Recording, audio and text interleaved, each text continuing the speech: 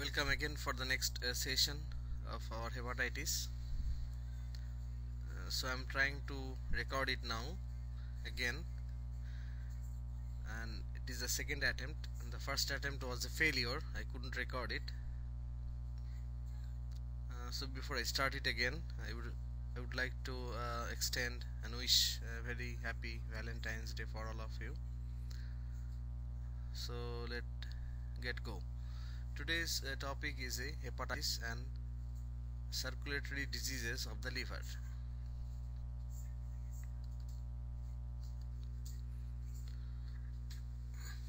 We know the way we teach the pathological topic to you: define the disease, then classify it, discuss that etiology, pathogenesis, morphology, clinical features, complications, lab findings, and finally we discuss about the clinical syndromes.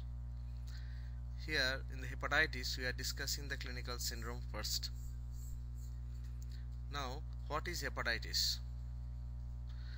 As the name simply suggests, hepatitis is the inflammation of the liver, that is the hepatitis. So this inflammation of the liver can be caused by various kind of agents. These agents could be a virus, then we call it a viral hepatitis. It can be alcohol, so it can be alcoholic hepatitis. It can be drugs, or it can be any other toxic substances to the liver. So when in general we talk about hepatitis, we basically assume that we are talking about a viral onset hepatitis. So when I say hepatitis in this lecture today, you will think that I am talking about a viral hepatitis. So before I start with hepatitis, the viral hepatitis, I would like to show you the patient, how the patient look like with a viral hepatitis. This is the patient. When I was a student in clinical medicine in pathology, my professor, they used to show us the picture as well as the individuals, the real individual who is suffering from viral hepatitis.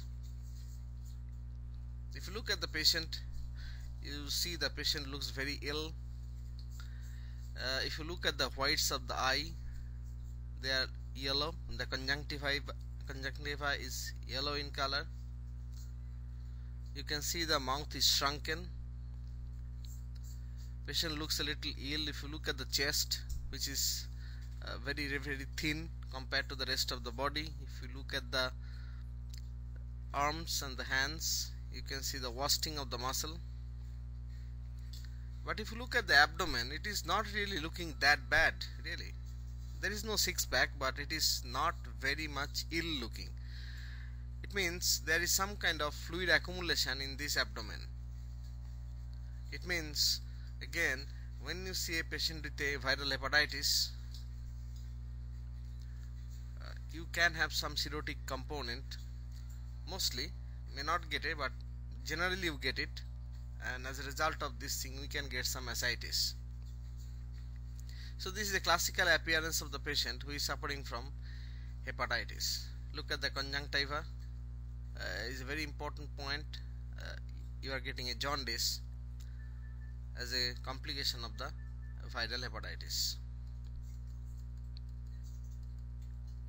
So since it is a viral hepatitis issue, we get various kind of viruses: A virus, B virus, C virus, D virus, and E virus.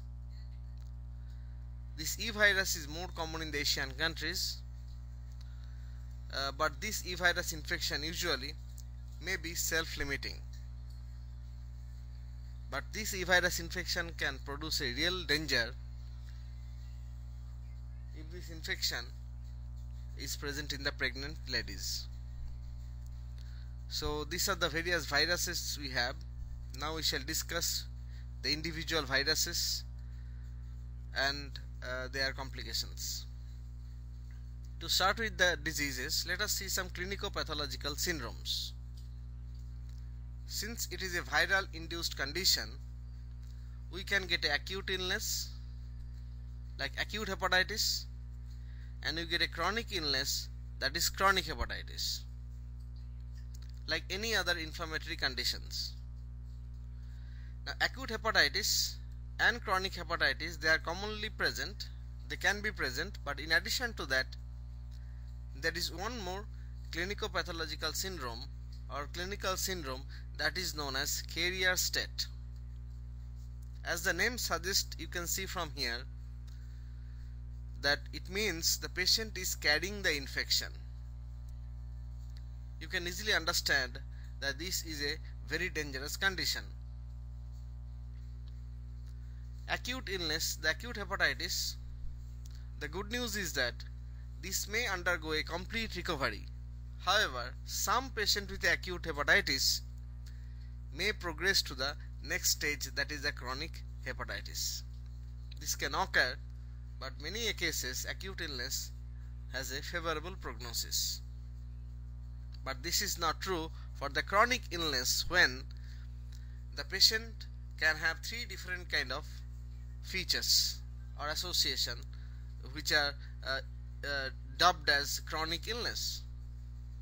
Like you can get a chronic hepatitis, you can get the next important point, carcinoma of the liver, yes, and you can get the cirrhosis of the liver. All of them basically a chronic type of illness in a patient with a viral infection of the liver.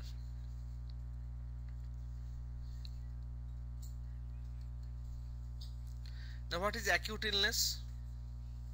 Remember, when there is a virus infection involving the liver, you get the viral antigen into the serum.